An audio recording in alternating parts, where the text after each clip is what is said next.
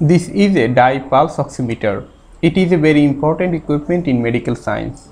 Pulse oximeter is used to measure the heartbeat and the oxygen level in blood. In this video, I will show you how to make this dye pulse oximeter at home. Let's see which component we'll need to make this project.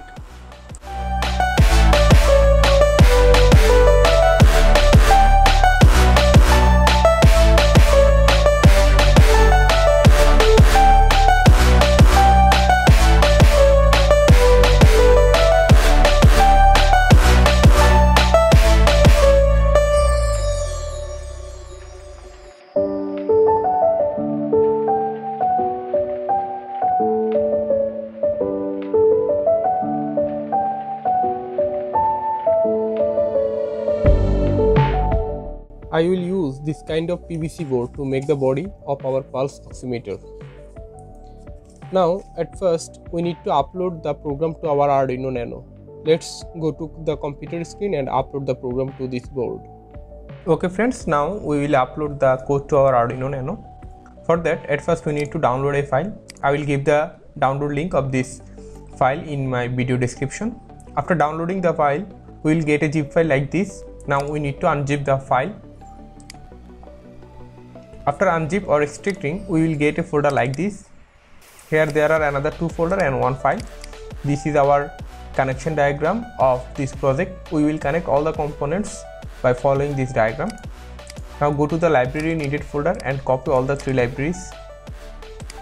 Now go to the documents section and then go to the Arduino, then go to the libraries folder. Now paste all the three libraries here. I have already added all the three libraries so that I will skip this step. Now go back to the folder again. Now we will open our program file. This is our program. The file will open in Arduino IDE software. If you don't have Arduino IDE, just download the Arduino IDE software from arduino.cc website or search on Google. This is our program. Now at first we need to find out where my Arduino Nano is connected. For this, right click on this PC and click on manage. Now go to the device manager. Go to the port section. Here it's showing me that USB serial CH340 connected on COM10 port, and this is our Arduino Nano. Now go to the Arduino IDE again, go to the tool section, select the board as Arduino Nano from here. The processor will be ATmega 328P. The port number will be COM10 because our Arduino Nano is connected on COM10. If everything is okay, then click on upload button.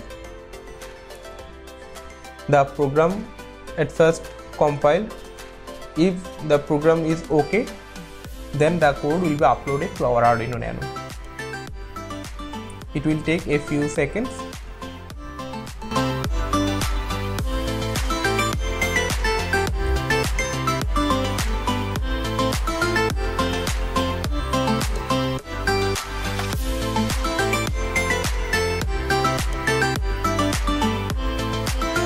Okay, our code has successfully uploaded to our Arduino Nano.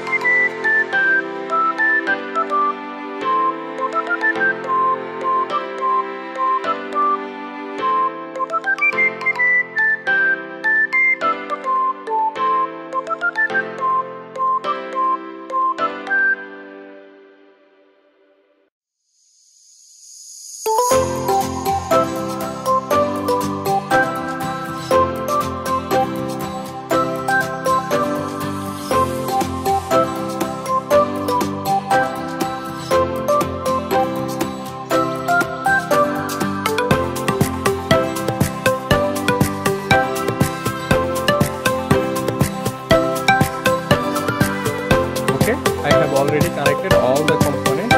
Now we will test it. Turn on the switch. Now put your finger on the red bit and wait a few seconds.